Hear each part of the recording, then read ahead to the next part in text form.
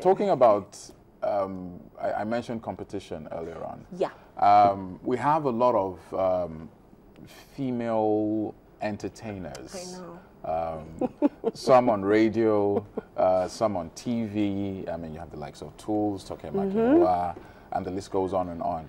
Do you feel at every point in time you're being compared to them or them to you? Do you feel you're in a world of your own? You don't need to be compared to any of those people? Or have you had any instances where news has come back to you and they're like, why don't you do it like this person or do it like that person? Well, to be honest, news has not come back to me asking me to do it like them, because I assume that people already know Vixen is Vixen. And competition is good only when it's healthy, because women tend to be very catty, if I can use that word. But when it's healthy, then it's camaraderie, it's, you know, friendship.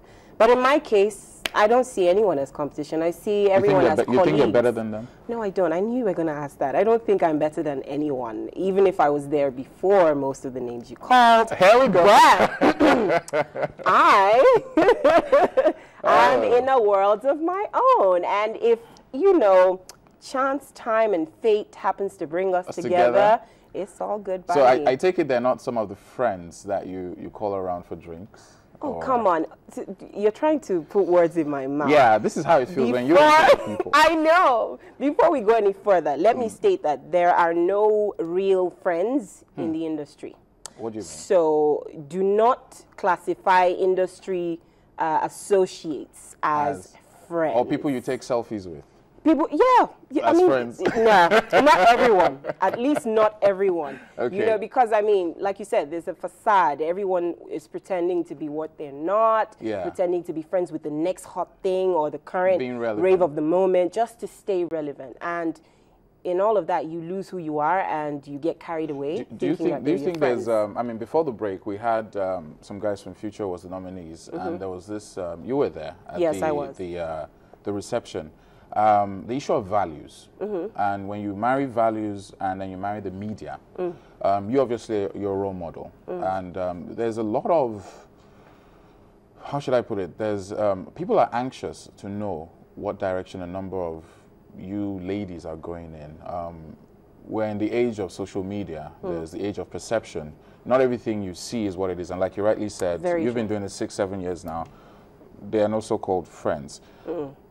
How has it been for you moving from where you've been till now in terms of the value system, in terms of media, in terms of using your platform to instill the correct values to the next Nigerian? Because you find a lot of fake things happening in the industry. Lord. Tell me be it about on Instagram, be it on Twitter comments. Yes. People posting pictures like 50 times a day.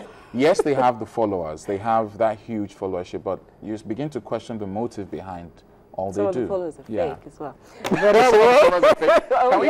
we'll get to that. Can we quote that? No, don't quote me, please.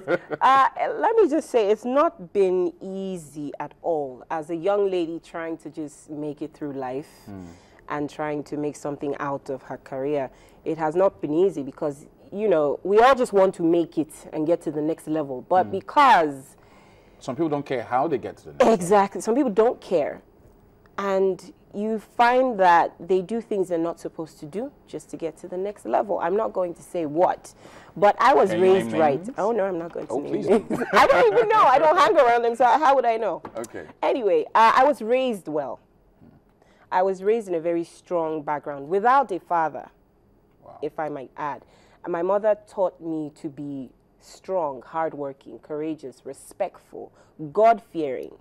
And these values I took into, you know, my career. And I think that's what has helped me. God has helped me. And that's all I can say right now, to be honest. Let's finalize on this one. I left this to the very last minute.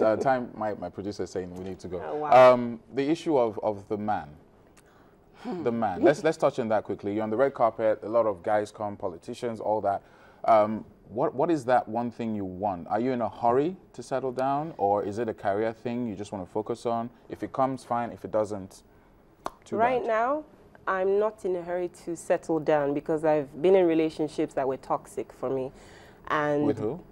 I'm not going to Oh, say. come on. You should know me by now. I would not say. Sir, I'm not in a hurry to get into another one. I would just, you know, go with the flow. Okay. I'm trying to make some money, so it's all about the money right now. So you're still and not single about the right man. Now? Yes, I am. Did I say that? Yes, well, I am. officially, Vixen is single. Thank you very much for joining us. Thank you so much. Look forward to having more of you on the show as well. By God. Ladies and gentlemen, thank you for joining us on Rubbing Minds this week. Ebuka will be here next week. Don't forget to join the conversation. That's hashtag Rubbing Minds at YNigerTV. See you same time next week, 3 p.m. on Rubbing Minds. I am Bimi Leke Osman. So have a wonderful week ahead and a happy month ahead. God bless. What else? What else? Come on, come on, come on. Let's go. So let's dance now. It is my turn. Just want you. I am ready for your action. Just want you. You should cut off all distraction.